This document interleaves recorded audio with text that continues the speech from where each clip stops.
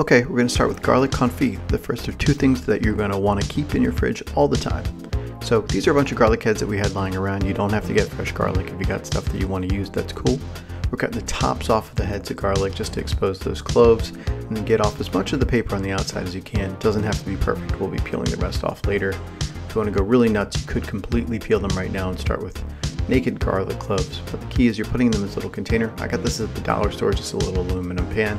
If you've got a nice little container you want to use in your oven, you can do that too. If you're thinking ahead, you can heat your oven up to 350 degrees now, and then just grab some olive oil.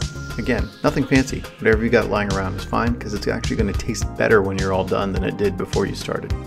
We pour enough olive oil in to cover all the garlic, not so much that it spills because we've got to get it into the oven. Like we said, 350 degrees. Got the oven all heated up.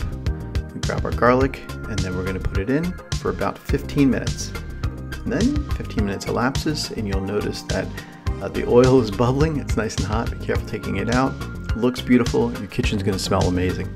Let it cool off. And then I'm pouring this oil into a squeeze bottle so I can use it to cook other stuff. I love this for like an omelet or whatever I want to do. And then we're going to go back to our garlic cloves and peel off all of the paper on the outside because we just want the cloves. They're going to be nice and soft, almost like butter that you could spread them. And in fact, that's a great thing to do on some bread. A little bit of this garlic and some butter on top. Label it, so we want to make sure you know the date that you put it in, although I'll tell you, it never gets to the date that I would think it would be bad. We finished them before that. We throw them in the jar, throw it in the fridge. Next up, we're going to look at some pickled red onions. Here I've got two little red onions, but if you got a big or a medium onion, start with that. I'm going to peel them up, and then we're going to slice them from the roots to the bottom of the onions.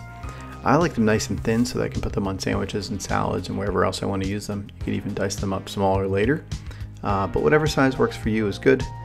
We're just cutting them up and getting them to the size we use in any other dish that we prepare.